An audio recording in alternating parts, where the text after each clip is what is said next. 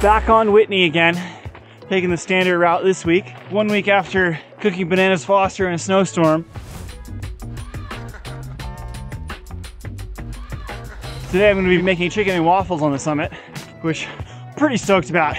I've spent a lot of effort trying to get this waffle iron to work. It's cast iron, which means you gotta season it. It's pretty freaking difficult because of all the grooves in it. I don't have the best oil for it. You're supposed to use flaxseed oil, which I left at home, and there's none in the grocery stores in town. So I've been trying coconut and canola every time until, I don't know, 8 times. I got the waffles to come out yesterday, so I'm hoping that lasts today. I can make a whole bunch of waffles, bring in a ton of batter. I made the batter yesterday, and in half of the batter, I put a little bit of yeast. It'll make it lighter, more airy, maybe taste a little bit better. And then the chicken is pre-fried, and I actually tested out frying the chicken again after overnight in the freezer and the fridge. Both came out even crunchier and better than when I first made them. It's heavy pack today. I actually weighed it out, 44 pounds compared with last week when I did this, probably 10 pounds. I brought my bigger stove, the Snow Peak, which means that combined with the fact that I have 2 different things I'm making and a whole lot of it, like 12 chicken thighs and 4 cups of flour and batter, buttermilk. Oh, and tons of maple syrup. This is a, I believe, 22-ish mile round trip, 6,000 feet of elevation gain. Last week, because I was running with a much lighter backpack, I did it in 4 hours to the summit, a little over 2 hours down, and then massively rolled my ankle. So this week, because I'm gonna go slower, shooting for 6 hours up and 4 hours down. Hopefully make some friends along the way. I'm making chicken and waffles on the summit for whoever happens to be there. That is so cool. It's gonna be awesome. But I'll be up there until all the food runs out. So I gotta go up there and start making it first. What's up, guys? Great, how are you? Beautiful day. Beautiful day. Are you guys ready for some chicken and waffles on the summit? I'm serious though. Cooking? Yeah, I'm cooking. That's crazy. There's like 12 chicken thighs, like fucking 8 pounds of batter for the waffles. It's gonna be sick. Wow. Yeah. Alright, you're an angel. It's gonna be sweet. I'll see you up there.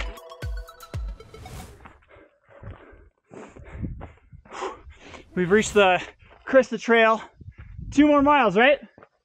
Something like that. 1,000 more feet of vert. Pretty epic. Yeah, done 5,000 feet of vert. So another 1,000 to go. It is freaking perfect day, beautiful day out here.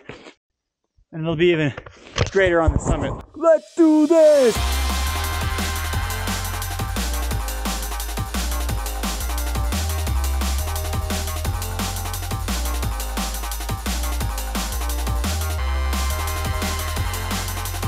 Whitney Summit, 14508.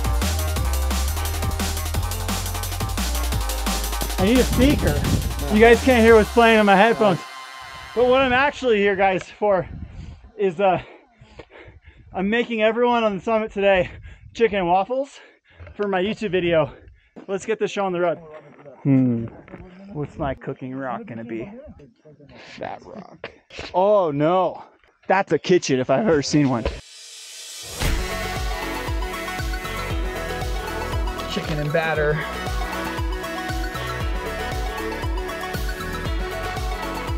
Cast iron waffle skillet.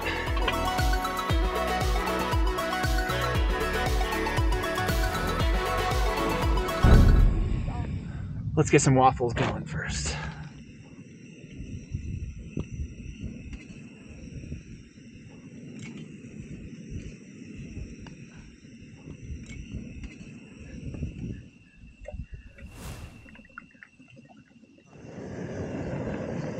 Moment of truth.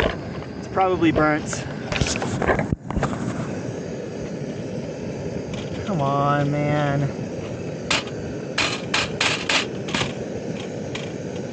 Damn it.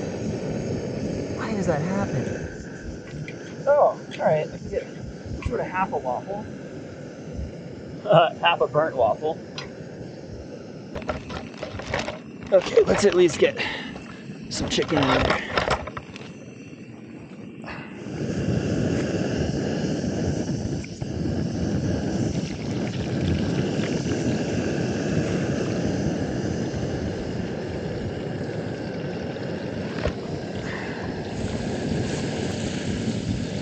If I can get one freaking waffle out today, I'll be happy. Oh, shit.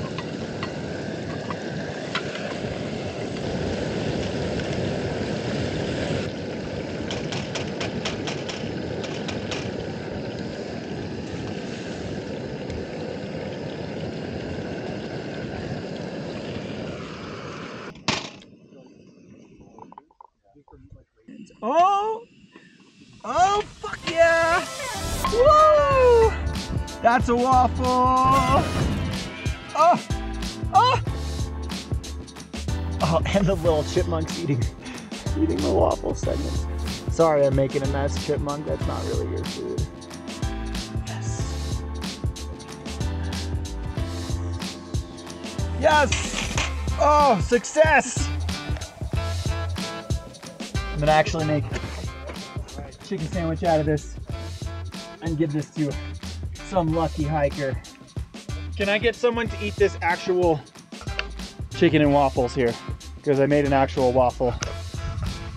I'm just gonna You want a fork and a knife, or? No, I'm just gonna take one triangle. All right, just take a little bit.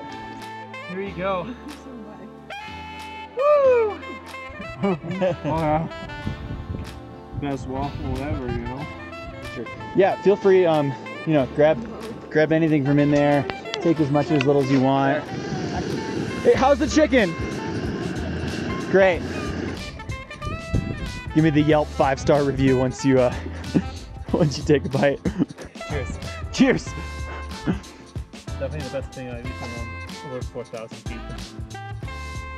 As per tradition, let's talk about learnings from today. I'm back at my car. It was quite a journey. Pack was 44 pounds up, 34 pounds down. My body hurts. I ran down, but not very fast. It was kind of a trot. So much safer than last week when I did this, when I screwed up my ankle. Didn't hurt myself. My body's just sore. Overall, it went spectacularly well. I remember how much I loved doing this for crowds. It was awesome how many people there were, how many people I got to feed, how many people were excited and even motivated to get to the summit based on the fact that they knew that I was going to be cooking up there. And they wanted to either see it or enjoy it or just be part of the experience. So that was really rewarding. And then I got to actually make it work. Practicing a ton at home with actual equipment and making sure I knew how to cook what I was going to cook helped a lot in actually making this successful. So the waffles, the first waffle was bad, but actually I learned very quickly how to make the waffles great. The last few were spectacular. I really got the hang of it. The chicken was amazing and I knew how to do it. Super successful day. I am stoked to get out of here, get showered, get back home, eat some real food, and do this again next week on some other mountain. Okay, if you want some chicken waffles on Mount Whitney, subscribe to the Wild Eating channel.